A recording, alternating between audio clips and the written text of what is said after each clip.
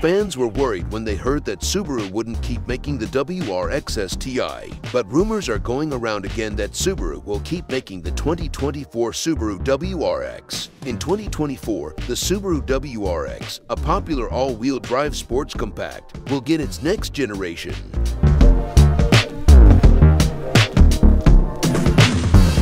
Hi, welcome back to NamCar channel. In this video, we are going to discuss about the next generation 2024 Subaru WRX and what's new for 2024. Stay tuned and we will find out today. The Subaru Impreza and the next WRX will share the same Subaru global platform. The system's adaptability means that it can handle the sporty sedan's longer wheelbase. In addition, the new Subaru WRX model's fenders, bumpers, quarter panels, and roof are all made from lightweight carbon fiber. On both sides of the big diffuser at the back are exhaust pipes that were fashioned by the owner. Compared to earlier WRX models, the 2024 Subaru WRX obviously has different exterior components. The new Subaru WTX has more pronounced flared guards than the outgoing model. It also has a more angular glasshouse and futuristic-looking boot than its forerunner.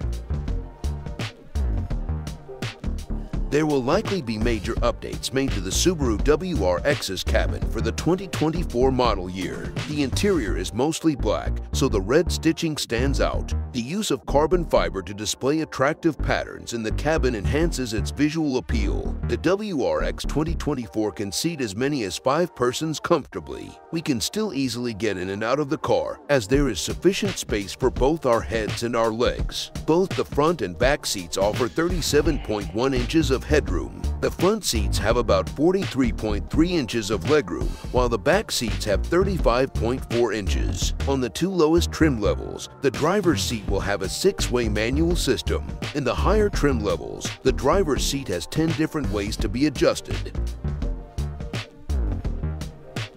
The next generation Subaru WRX will probably have a horizontally opposed, turbocharged 2.4-liter 4-cylinder engine.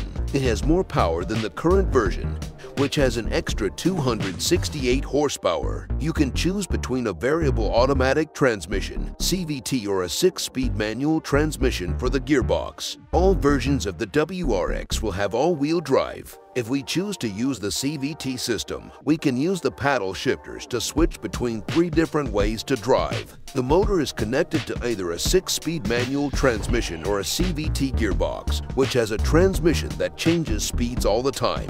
We will also be able to choose 17 or 18 inches wheels with special summer tires. Unfortunately, CVT does not improve fuel efficiency right away. We will get 23 miles per gallon in the city, on the highway, and in general with a manual transmission. The mileage for the CVT is 21 miles per gallon. For a car with a manual transmission, the fuel tank can hold about 15.9 gallons, which is enough to drive 365 miles.